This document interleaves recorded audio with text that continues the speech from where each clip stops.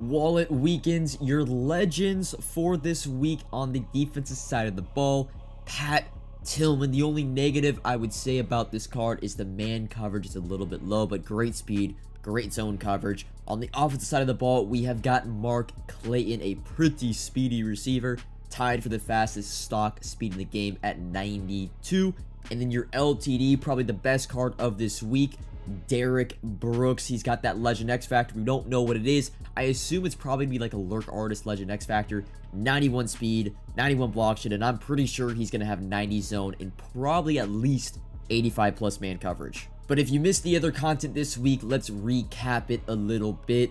Divisional Dynasties dropped on Wednesday alongside Team of the Week. If I'm being honest, the overall 91 cards and the 88 overall cards, not the best, but the market implications of this content drop, which was essentially Team Affinity from last year in Team Builders, it was awesome. I mean, we made a ton of coins investing in 82s, 84s, 86s.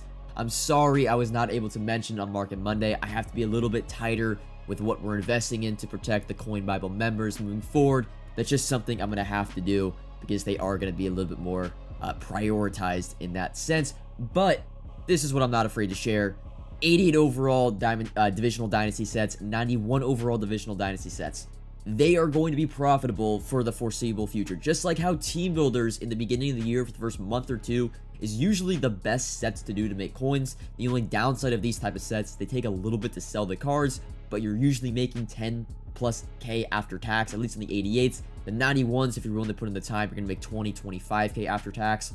These sets are going to be very, very profitable and very good. It's just, are you willing to put in the grind to make the sets? Because you have to buy a lot of cards to build each one of these sets. Divisional Dynasties, if you want to make coins, you got to sit down and do these sets. If you want extended coverage of the market and how I make my coins, subscribe to the Coin Bible exclusively on Team Get Lucky, link in the description. And then the other content drop this week was All Madden Part 2, and I actually was not on for the first hour or two of this content was released, and it had a turbulent release at that. So the stats of these cards, for whatever reason, were just nerfed from the cards and the stats they showed on Good Morning Madden for like the first 30 minutes. And well, if you know the Madden community and how they are, they're gonna panic. And the 91 overall All Madden cards, the new ones, like went down to 500K because they all had like -1 or -2 speed from what they originally showed. Of course, they did end up fixing the stats about 30 minutes after the cards released, but the effects and the damage to the 91 overall All Madden market, and especially the 88 overall market, just wasn't fixable. The 88s, which probably should have been going for 130 to 135. I mean, we had Champ Bailey, probably the best corner in the game. They were pretty much going for 120 to 125 throughout most of the day. Speaking of All Madden, one thing to note, the All Madden LTDs, Brian Dawkins and Warren Moon, as you've seen by the screen, the screenshot on your screen, they are actually in packs until Monday morning. So essentially Sunday is the last day. So if you're waiting or you want to buy these cards, I would not buy them today. Maybe you could buy them Saturday if they significantly drop, like Brian Dawkins, for example, with Pat Tillman releasing, but wait until at least Saturday afternoon and preferably till Sunday to pick up Warren Moon or Brian Dawkins. I wouldn't invest in either of these guys, but Brian Dawkins is like the best safety in the game, so if you want him for your team, you're going to have to probably pick him up before that. Other thing, too, with the All Madden, make sure you are grinding the Field Pass because you do get a choose 1 of 3 BND. It is random at the end of the Field Pass, but that's a pretty damn good reward. You're probably going to get 500K of BND value from this reward. Now on to the title of this video, the Harvest promo leak. So we got Amari Cooper 87 overall and Patrick Surtain the second 87 overall from Amazon Prime Rewards. I think this past Wednesday or Thursday. Now the unique thing about them, of course, they're 87 overalls, is when you go to the card art on the card, you will notice that there is a 92 overall stipulation to get the full Patrick Surtain the second Harvest card. There also is the same thing for Amari Cooper, which pretty much confirms both players, and they also even have like the champion card art that's different from the Amazon Prime card art.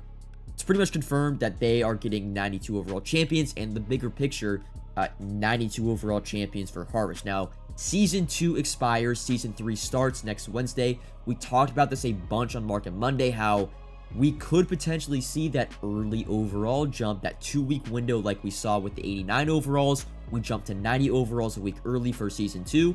It looks like we're going to be getting the same thing for Season 3. Now, of course, Season 2 We only have till Wednesday. If you have not keep it up with the rewards for both that and the competitive pass, make sure you get all caught up and you get the rewards if you're close to like something very, very good. But 92 overalls are, you know, they're pretty much confirmed to be starting probably next Thursday. And since learning that information, I talked about it also on Monday, the process of selling your team, because we are going into one of the best times to buy your team back with Blitz in 2 weeks. But I was wondering, like, hey, if we were to get an overall boost for Season 3, it's only a week away, it's probably a pretty good time to sell your team and then either buy it back when we get 92s, but better probably wait until Blitz. And I have sold my team, as seen by the blank spots on my offense and also my defense. You will see I had a most feared 50 to 50 team. I didn't really have the most up-to-date players from the past 2 weeks, but I had like the best team in the game from 2 weeks ago. Ended up selling it just because I wasn't going to play any games this weekend.